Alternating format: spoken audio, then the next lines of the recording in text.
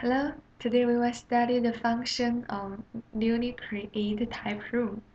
Now as we can see, it's an interface of 4Design software.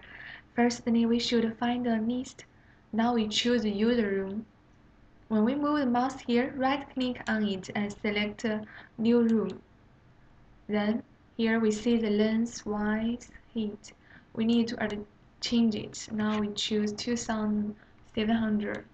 And this one 2500, and we see this new room. Pay attention here. When we put the mouse here, then it will become red.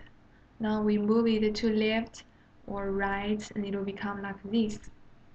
Okay, then we stop it here and click on save. Then the room will be like this. And left click on it, we see this new room. In this room, we will use the tile to decorate it. Now, we will find it from the list, tile. And here, we choose some nice tile to decorate this room.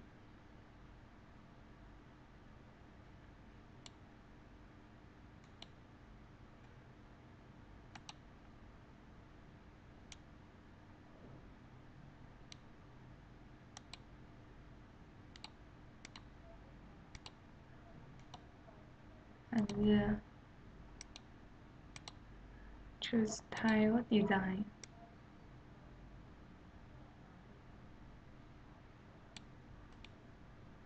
Okay, now choose this one. We already decorate this room well. Okay, that's all for this class.